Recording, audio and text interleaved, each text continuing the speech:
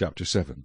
Woe is me! For I am like those who gather summer fruits, like those who glean vintage grapes. There is no cluster to eat of the first ripe fruit which my soul desires. The faithful man has perished from the earth, and there is no one upright among men. They all lie in wait for blood.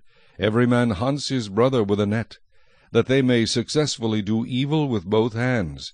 The prince asks for gifts, the judge seeks a bribe, and the great man utters his evil desire. So they scheme together. The best of them is like a briar. The most upright is sharper than a thorn hedge. The day of your watchman and your punishment comes. Now shall be their perplexity. Do not trust in a friend. Do not put your confidence in a companion. Guard the doors of your mouth from her who lies in your bosom. For son dishonors father, daughter rises against her mother, daughter-in-law against her mother-in-law. A man's enemies are the men of his own household. Therefore I will look to the Lord. I will wait for the God of my salvation. My God will hear me. Do not rejoice over me, my enemy. When I fall, I will arise. When I sit in darkness, the Lord will be a light to me. I will bear the indignation of the Lord, because I have sinned against him, until he pleads my case and executes justice for me. He will bring me forth to the light. I will see his righteousness. Then she who is my enemy will see, and shame will cover her who said to me, Where is the Lord your God? My eyes will see her.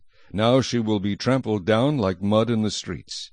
In the day when your walls are to be built, in that day the decree shall go far and wide.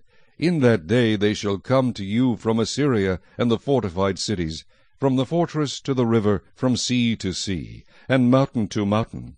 Yet the land shall be desolate because of those who dwell in it, and for the fruit of their deeds. Shepherd your people with your staff, the flock of your heritage, who dwell solitarily in woodland, in the midst of Carmel. Let them feed in Bashan and Gilead, as in days of old. As in the days when you came out of the land of Egypt, I will show them wonders. The nations shall see and be ashamed of all their might. They shall put their hand over their mouth, their ears shall be deaf. They shall lick the dust like a serpent. They shall crawl from their holes like snakes of the earth. They shall be afraid of the Lord our God, and shall fear because of you. Who is a God like you, pardoning iniquity, and passing over the transgression of the remnant of his heritage?